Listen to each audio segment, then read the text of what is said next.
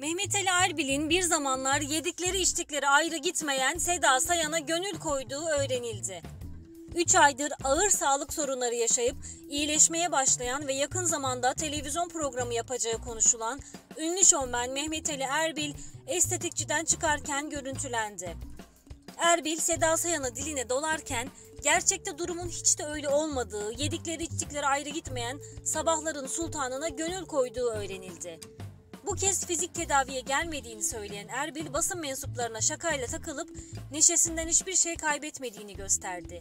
Erbil bir soru üzerine Seda Sayan'a benzemek için estetikçiye geldim dedi. Sonrasında evine geçen Mehmet Ali Erbil yakın arkadaşı Tolga Yüce ile görüşmeye devam etti.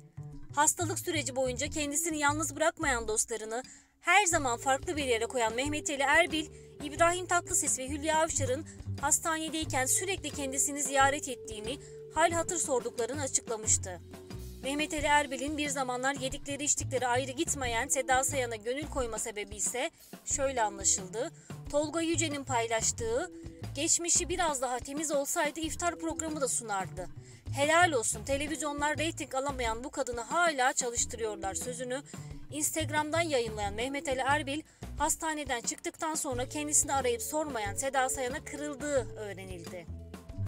Erbil'in yakın çevresine sık sık "bana iyi gün dostu değil, candan gerçek dostlar lazım" diyerek Seda Sayan'ı kastettiği öğrenildi.